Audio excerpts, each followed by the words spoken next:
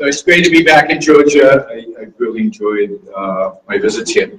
I don't know if I've ever thanked Matt, but Matt is responsible for me speaking to the largest audience I ever spoke in front of, which was, in 2009, 1 million people with the Capitol in my back, you know, to the back, and the Washington Monument in front. Wow. I mean, that was pretty impressive. It was 2 minutes, but just to give you an example, I think of some of what Matt has talked about, but what emotions could do, or the power of even a 2-minute speech. Not to praise myself, but it's too good of a story not to tell. About 4 years later, I had a young girl come to me at the Institute, at the Ayn Rand Institute. She was an intern. And she came up to me and she said, 4 years ago, you changed my life. And I said, what are you talking about? I never met you. You know, how did I change your life? She said, I was 13 years old. And I was in that audience of 1 million people when you came on stage. And the speeches for a 13-year-old girl, most of the speeches were, you know, they were interesting, but they were conventional, a little dumb. I said, I don't remember everything you said that day, but you said one thing that stuck in my mind, and I took home. And I remember saying it because I said it twice, and the audience was very uncomfortable with what I said. And it was 1 million people being very uncomfortable about what I said. So I felt a little uncomfortable. I said, you are not your brother's keeper. This is the Tea Party, which is quite Christian. So I said, you're not your brother's keeper. And I said it more than once. And I said, when you understand what that actually means, that you are not your brother's keeper. You know what your brother's keeper is? Your moral responsibility, your duty in life is to take care of your brother. And who's your brother? Who's your brother? Everybody. Everybody. Not your real brother. That would be trivial. But the whole idea is you're responsible for everybody. And she said, nobody had ever said anything like that to me. That was striking. I'd never heard anything like it. And she went home and she thought about it. She Googled me. And then she discovered, of course, Ayn Rand. She read Ayn Rand. She got a whole family to read Ayn Rand. Changed her life. So sometimes you never know how you're going to change your life. I learned from Matt's talk just now that I am indeed a little older. Because we both discovered Ayn Rand in the same year. We both discovered Ayn Rand in 1977. Matt discovered it because of Rush, and a lot of my friends discovered Ayn Rand because of this rock group named Rush. In 1977, I had no clue that Rush existed. They never made it big in Israel where I grew up. I discovered because somebody handed me a copy of Atlas Shrugged. And at the time when I got Atlas Shrugged, I was a socialist, a committed socialist. I really believed in it. I was a huge critic of what I saw as capitalism in America. I was a collectivist. I was a tribalist. I was willing to lay my life down for the state, in this case Israel, for the tribe, the Jewish people. I had bought into all of it. I was 16 years old. You were 13 in 77, I take it. So I was 16 years old and committed to these causes, and suddenly I get slapped in the face by Atlas Shrugged. And I argued with Atlas Shrugged. Because you can tell during the story that everything she's leading you towards is against everything I believed in. And I argued with it. And I threw the book against the wall, and I would yell at Ayn Rand. Luckily, she wasn't around to hear me. And by the end of the book, I was convinced. But Pat has asked me to talk about, are there Ayn Rand characters in the world around us? And I think this is connected to what Matt was saying. Yes, I think there are elements of Ayn Rand's characters in a lot of people in the world around us. Hopefully, there are people in this room who are becoming or could be an Ayn Rand character in essential terms. I think it's in all of us to be an Ayn Rand character. But I think it's the importance of having those characters. having a story that illustrates a way of living and a way of carrying oneself, a way of projecting one's own values onto the world, a way of dealing with conflict and struggle is so crucially important. It's how people's minds, I think, are changed. Stories are incredibly valuable because they go deep into our soul. They can help shape who we are. And to have heroes is so very important. I mean, religion knows this, right? Religion is a story with heroes. You can agree with the heroes, you can disagree with the heroes, but they're heroes. Religion understands, and I think most ideologies understand, the power of art, the power of projecting an ideal before all of us, to live up to that ideal. So again, I encourage you to read Ayn Rand, to read Atlas Shrugged, to read The Fountain, and to read Anthem, which is a very short book, which will be in your language very shortly.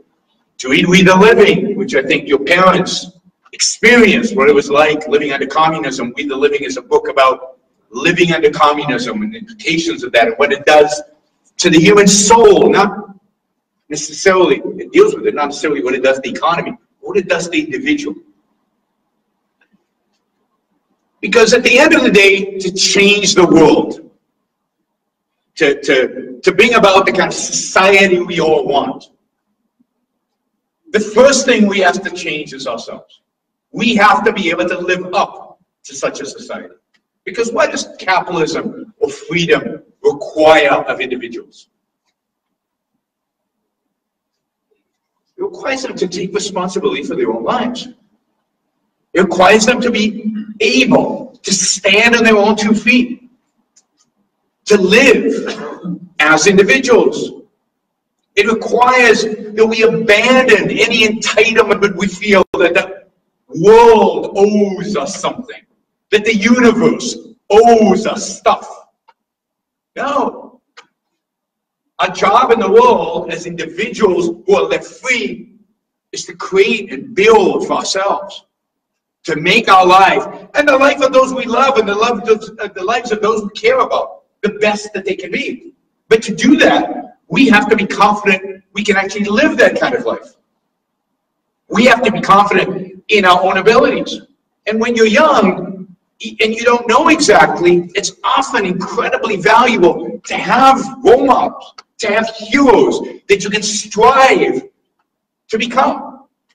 Because we're all capable of it. I believe, and I think this is one of the differences between us and the left and the right, certain parts of the right, is that we believe, I think, that every individual is capable of taking care of himself. That the small minority of people, because of some ailment or some disease or some birth defect, who cannot take care of themselves, truly take care of themselves, is tiny. You know, and I always ask questions, people always say, well, what about those who can't take care of themselves? Well, okay, how many people are willing to put a little money aside to help take care of those who can't take care of themselves? The tiny minority, less than 1%, who can't do it. Every hand in every room goes up. I say, well, there you go. We get together and we'll take care of them. What's the problem? There's no issue here. The issue is, can you take care of you? The left, and a lot of people, elitists, as they often are called today, although I think that's a bad concept, think that you can't take care of yourself. That individuals can't live a good life by themselves, for themselves. They think that we need to take care of everybody to some extent. Today in America, almost 50% of all Americans get stuff from the government. Do they need it? No. But they're told over and over again, oh, no, you can't survive without us protecting you, taking care of you, watching over you. Don't drink that soda, it'll make you fat. You can't make that decision for yourself. God forbid. We, the philosopher kings, we know what's good for you. So before I think we preach capitalism and freedom, We have to convince ourselves that we can take care of ourselves, that we can make the right decisions for ourselves. I will fail. Everybody fails. But that we are capable of failing and then standing back up and doing better the next time. So it's self-improvement. Self-improvement has to be the beginning. Self-education and ultimately self-confidence that comes from all of that. The self-esteem. To have a sense that my life belongs to me and I can live it. And I don't care what your IQ is. I know there's a lot of debate these days about IQs. I don't care what your IQ is. I mean, below a certain point, maybe it's impossible. But most people, 99% of people, can achieve that. They can take care of themselves. They won't all be Bill Gates. I won't be Bill Gates, ever. I won't be that rich, but I don't want to be that rich. Not what I do. I love this more than I love money. I could have gone to Wall Street, but this is so much more fun than looking at spreadsheets, right? Looking at spreadsheets, this is fun, right? But all of us can have a sense of achievement. All of us have a sense of doing something with our lives, of making something with our lives.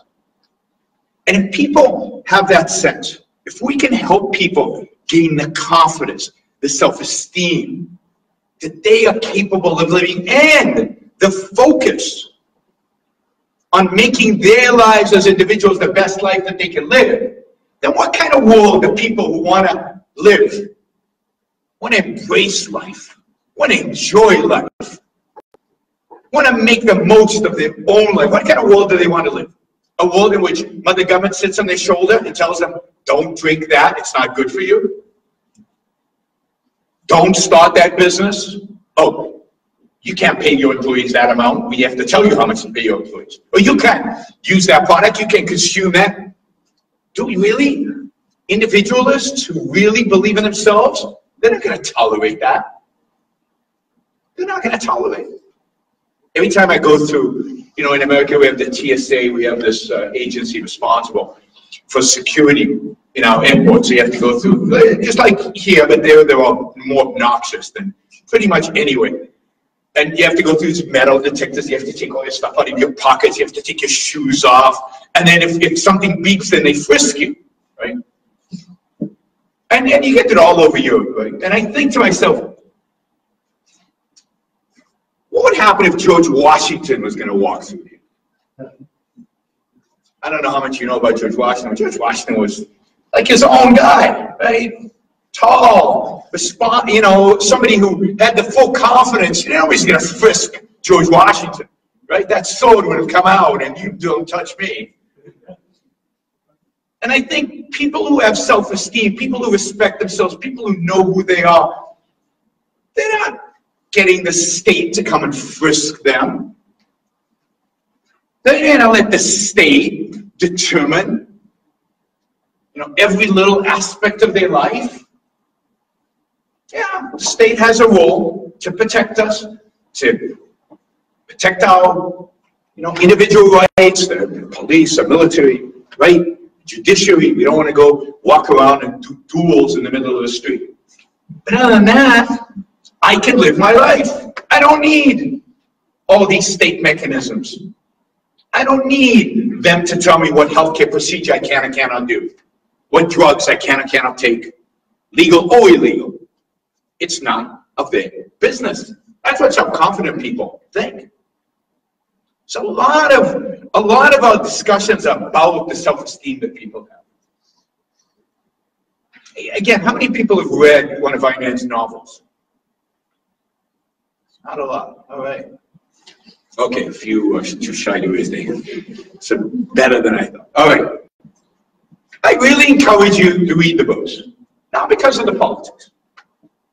Not because of the critique of statism.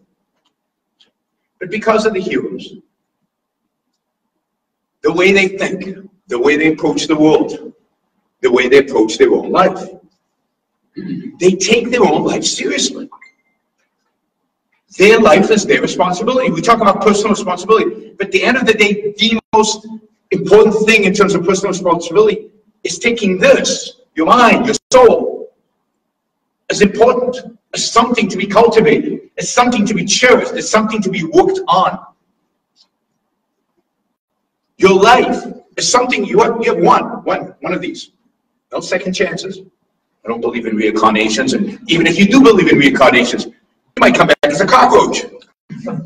So you want to make good use of this one life that you actually have. Ayn Rand's heroes do exactly that. Whether they're living under communism, like in We the Living, the heroine of We the Living, Kira, is trying to live the best life she can for herself, trying to make herself the best that she can be in a tragic, horrible, evil environment. She never, ever gives up to the last words in the book. In The Fountainhead, the hero is Howard Roark, an architect who has a vision for what buildings should look like, has a vision for what he believes homes and office buildings, and museums and temples even should look like. And he won't compromise. It's not that he'll force his design on you, just he won't take your money if you're not going to accept his design, because he has integrity, artistic integrity. He will not compromise. Even, and this is strange for people who superficially know about Ayn Rand, even if it means he won't get paid, even if it means he has to go work with his hands and lose his business, he won't compromise. At some point in the novel, he goes to work in a quarry, chopping stones, because he would, the client wants to make changes to his design, changes that will change the integrity of the building, and he won't compromise. And you read that, and we all think about the little compromises we have to make in life, or we choose to make in life. And we think about the little decisions that we have, and we're not about to have to go to the quarry if we don't. And it gives you that spiritual fuel that helps be a little braver, be a little stronger, be a little bit more principled. In Atlas Shrugged, the most political of Ayn Rand's novels, and I'm not going to give the story away, but in Atlas Shrugged is an ode. It's an ode to businessmen. It shows the productive genius that is required to be a successful businessman, the kind of effort, the kind of work, the kind of struggle, and the kind of thinking that has to go into creating a business and creating wealth.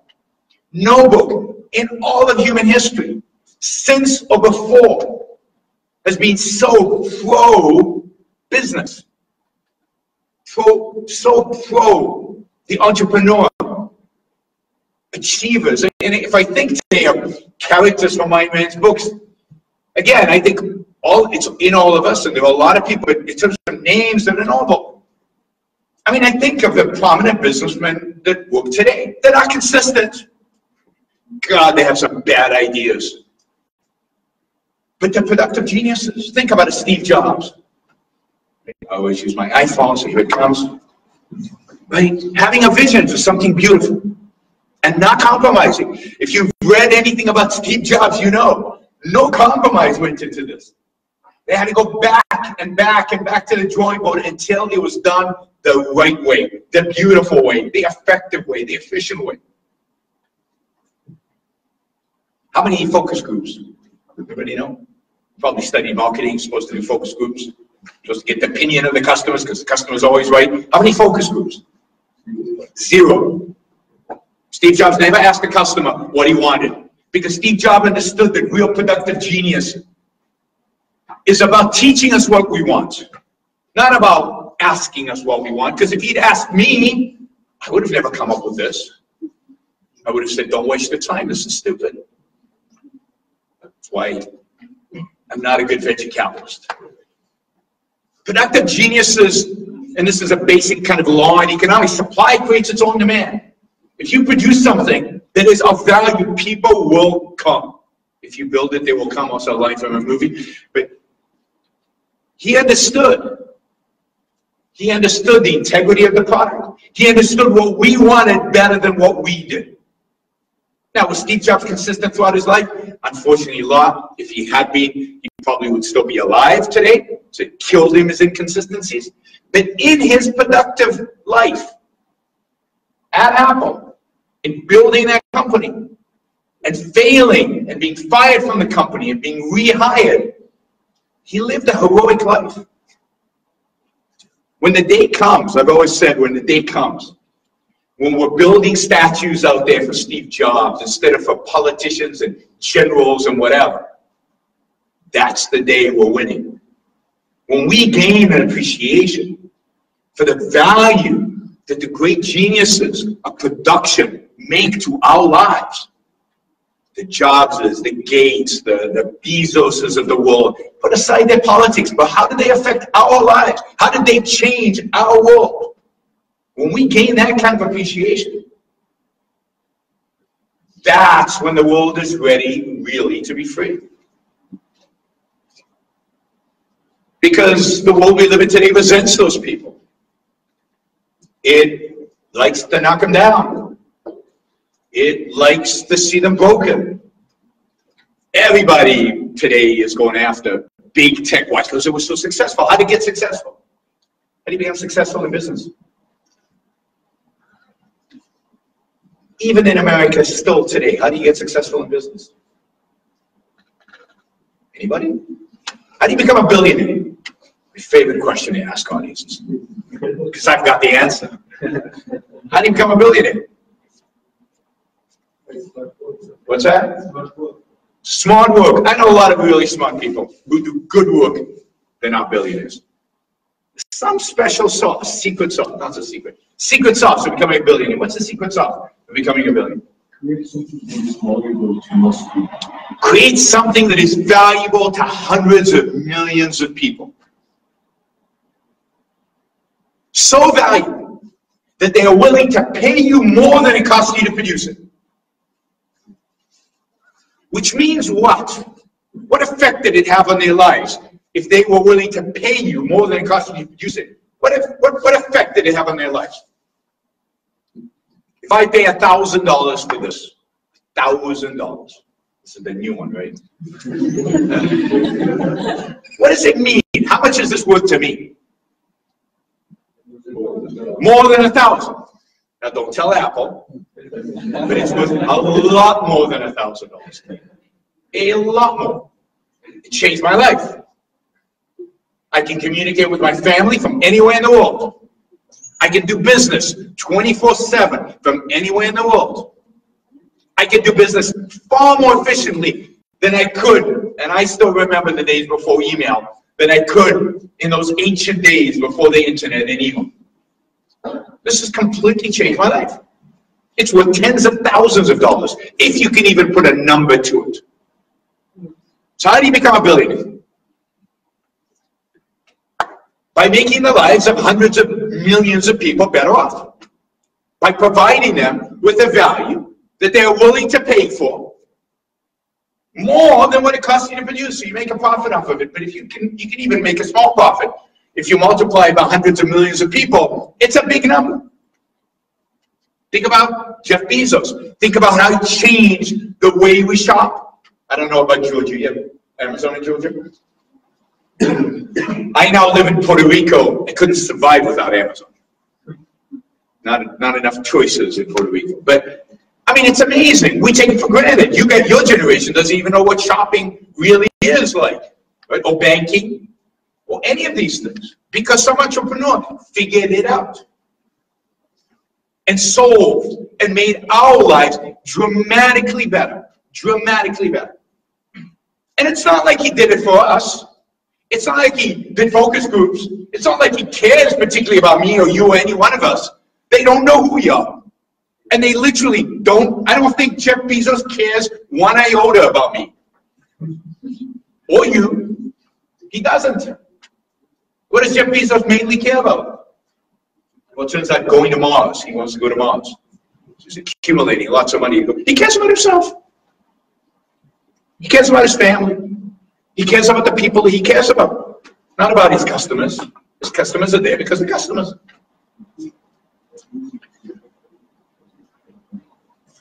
So, what we need in life are great models like that.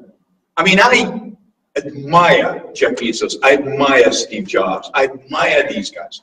Any startup entrepreneur who takes massive risks and builds something and places all his energy and his effort into producing and creating and building for himself. And again, this is true of entrepreneurs, but this is true of a good engineer, this is true of a good writer, this is true of whatever it is that you do in life. If you really put yourself into it, if you really engage, if you are committed to integrity, if you're committed to the virtues that are going to make your life a successful, then you are, or can be, an Ayn Rand hero. But it's great to have those models so we know what to strive towards.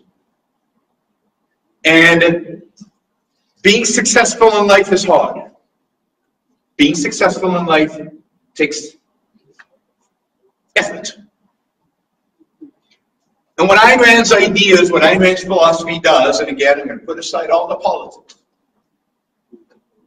is it gives you tools to be effective at making your life better, at making your life the best that it can be. Channels you into the right values and the right virtues that can enhance your life, can make you a hero in this world, a hero to the only person who counts, you. Thank you.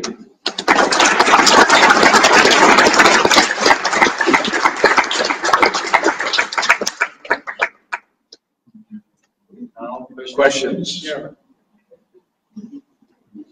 Yep. I don't have a question about Steve creator of Spider-Man and one of the most famous heroes in the connection.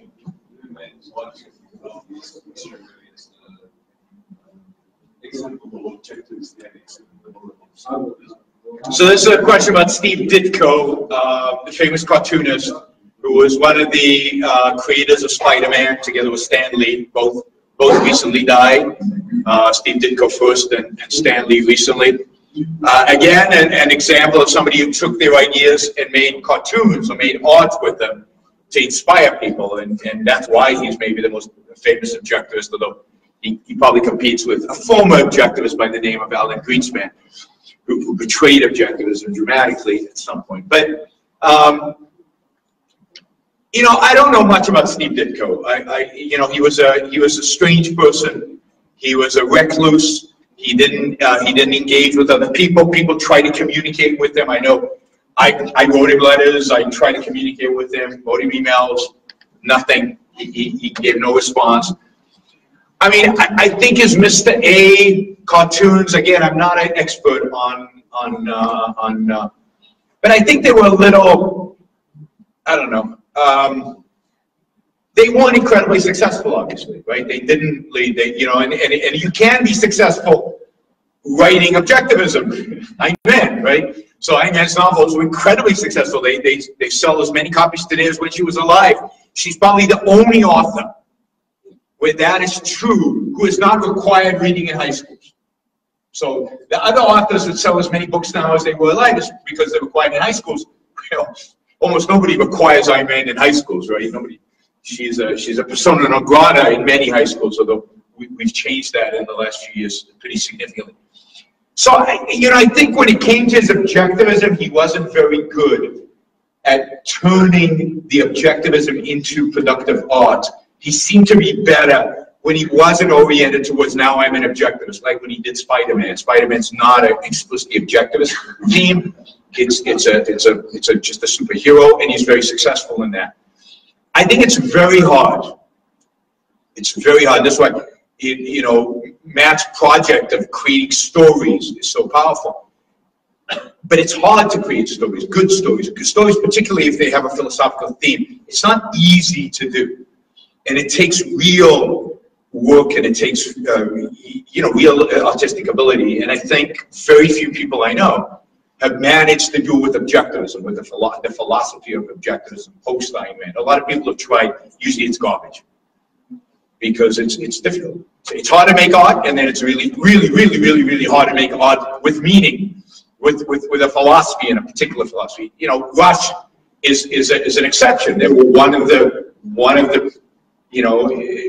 groups, one of the individuals who succeeded in doing that, in taking an abstract idea and applying it in and out.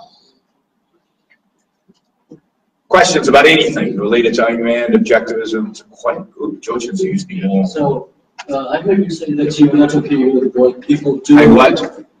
People doing in the streets. Yes. Not pay for you. But why not? Well, if two people are okay with that, they sign the contract, and it gets broadcasted. It will be like English with all said. If the street is like private and the owner is not so okay with that, then why should anyone agree with that?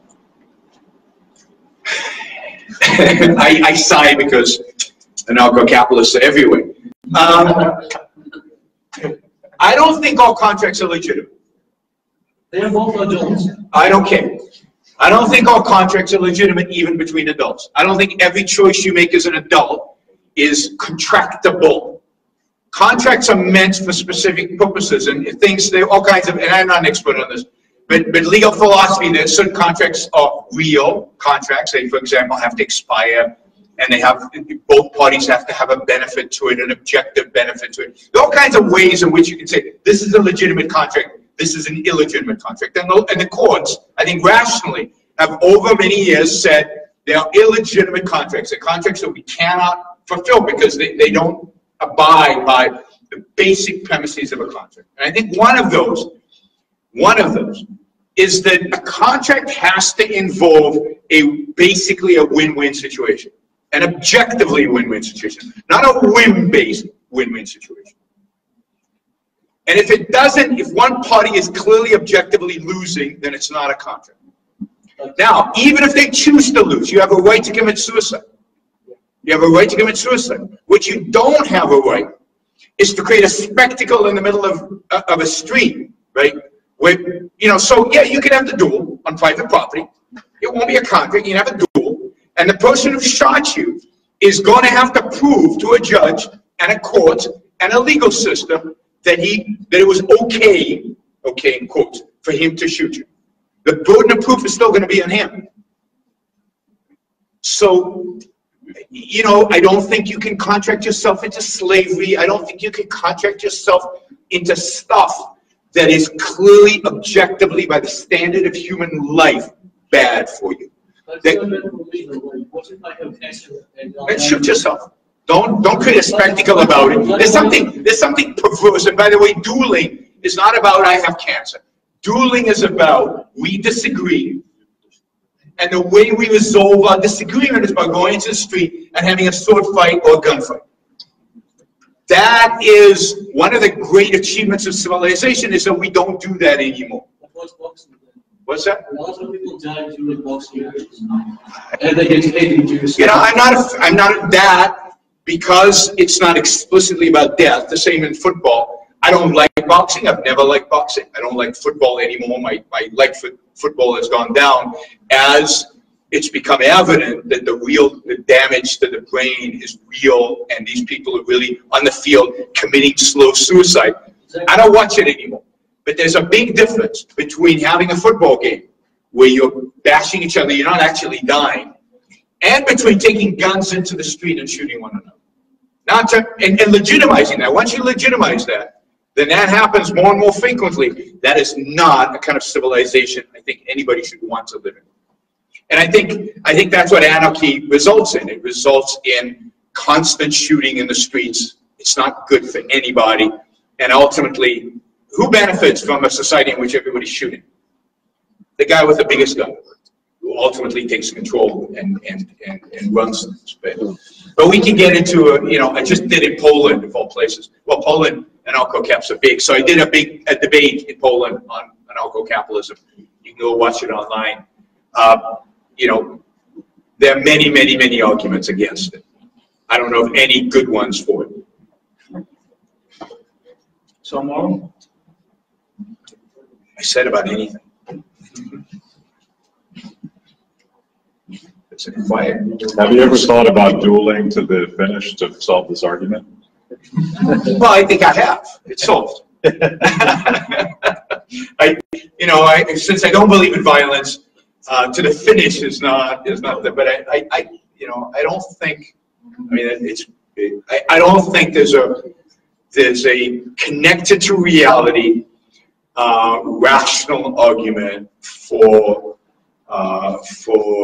anarchy, and I consider anarcho-capitalism contradiction in terms, because I think a requirement of capitalism is government. You cannot have a functioning marketplace without a monopoly over the use of retaliatory force that has objective laws in place. I know I have a lot of opponents on this issue. Yeah. Two more questions. If economics are so important in our lives, why are not we implementing it in schools to teach our kids it? So why aren't we teaching kids economics in school, if given that it's so important in our lives? Well, I think one thing I would say is I'm glad we're not teaching it in schools, because what's being taught today is so bad, even at universities, that at least we're not corrupting the kids a little even more. But I think the real reason is that the powers to be don't want you to know economics. Public schools, government runs the schools, and the government would rather you stay ignorant of economics. The more economics you know, the more you will realize how destructive government policy is, how stupid government policy is, and how what really motivates much of government policy is power lust, not economics. So to the extent that good economics are taught in schools, it would undercut government policy. The government is not going to teach you stuff that undercuts their own power. In private schools, in many private schools, you do have classes in economics, you have classes in philosophy, you have a much more variety. And I think in a market where you actually had a market in schooling, there'd be a competitive advantage to teaching good economics in high school, and schools will teach it. What I don't understand is that one time we say that you're against violence, and you don't believe that individuals should take care of justice themselves, and I'm very important for that. But on the other hand, you can Regulation of guns? Yeah, thank you. Why are they getting me in trouble here? I mean, all the topics where I get harassed on. I believe government is a necessary good. And the government's responsibility is to be the monopoly over the use of retaliatory force. It is not your responsibility to chase down the criminal and to shoot them in that case. It's also not your responsibility to run foreign policy, or to, in a sense, to involve yourself in wars or stuff like that. That is the one thing that's being delegated to the government, is the protection of individual rights, which means the police and the military and so on. So I'm fine with individuals owning guns for their own self-defense in an emergency. Somebody breaks into my house, I don't have time to call the police. I've got a gun, I shoot the best. I'm cool with it, right? Somebody's violating my rights, they have forfeited their own, and I'm fine with that. But that doesn't involve having in my home 75 AK-47s and a big one of those real machine guns and maybe a tank in my backyard. Defending myself in a civilized country, not uncivilized countries, you need a tank maybe. But in civilized countries, you don't need that. You need a shotgun. It's probably the best self-defense weapon there is, because you don't have to aim very closely. A handgun, maybe one semi-automatic weapon, but you need something for the self-defense, but that's it. So I think that beyond that, it becomes offensive in terms of offense, in terms of use of force. And it's not defensive. And therefore, I think the government has an appropriate role in its role as being the monopoly over the use of force in regulating what you have in your home. Look, I've shot a lot of these guns, right? I was in the Israeli army, I was in a tank. blew up stuff, and I mean, it's fun, right? It's fun. But the only legitimate purpose of a gun, the only legitimate purpose of a gun is to kill people. That's why we like it. It's why we have it. Now, I know hunters and sportsmen, that's all fine. But at the end of the day, the reason they design the guns the way, the reason that Glock is the way it is, the reason it sits in your hand the way it is to kill somebody. If you have to kill somebody, fine. In an emergency, that's what you have to do. But to allow people to own weapons, to own stuff, whose only purpose is killing people, a tank, the only purpose is to blow stuff up, I think is wrong.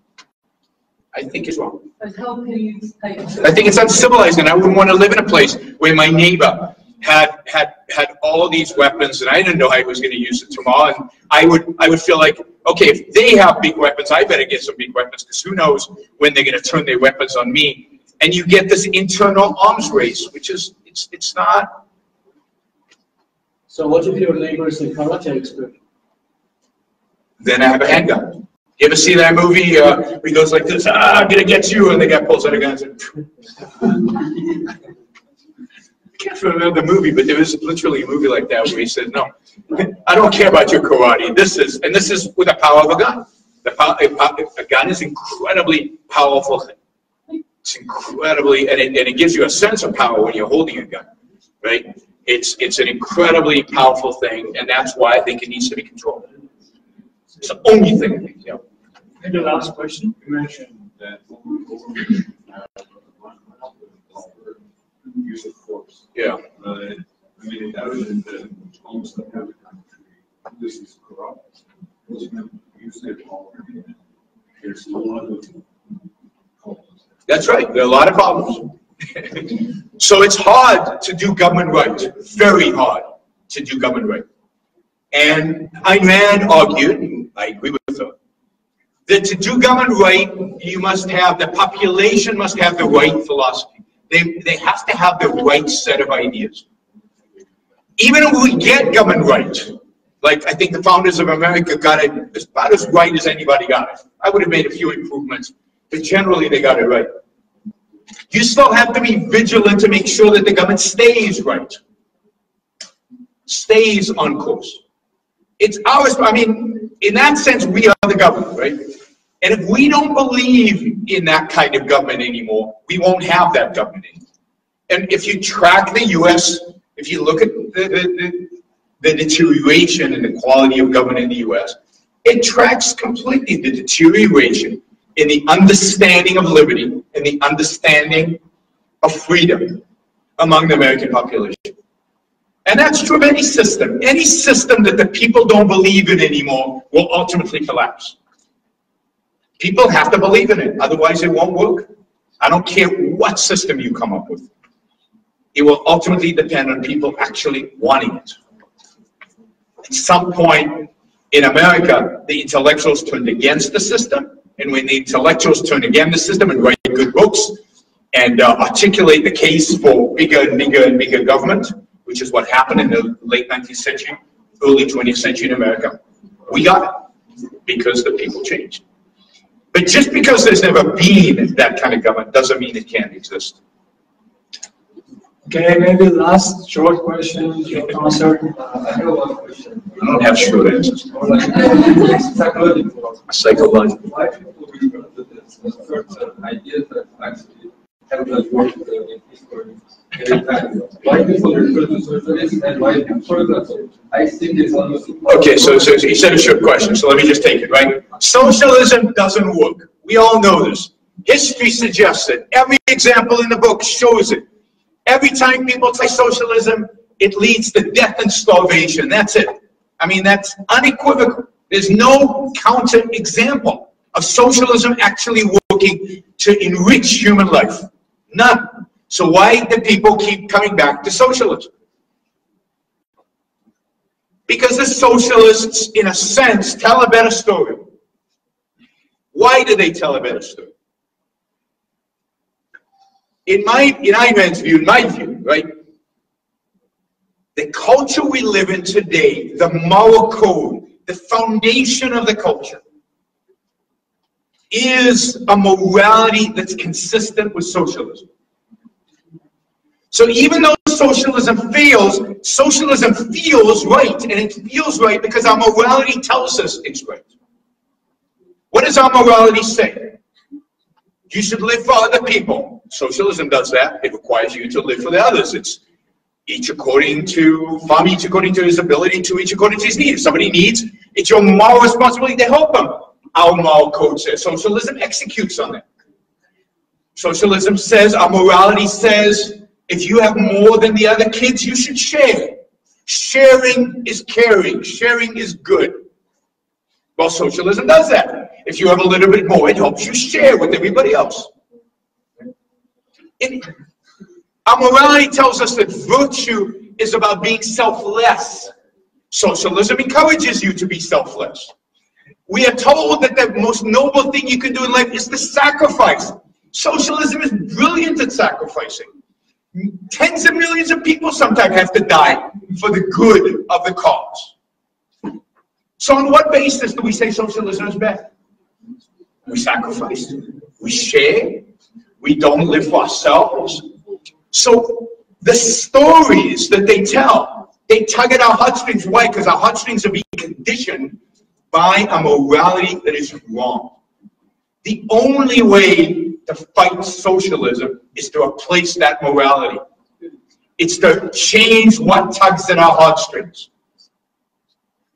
Because the socialist story is more consistent with those premises. And Ayn Rand challenges that. She's the only thinker that challenges that. She says, no, your purpose in life is not to live for other people. Your purpose in life is to live for yourself and make your life the best life that it can be.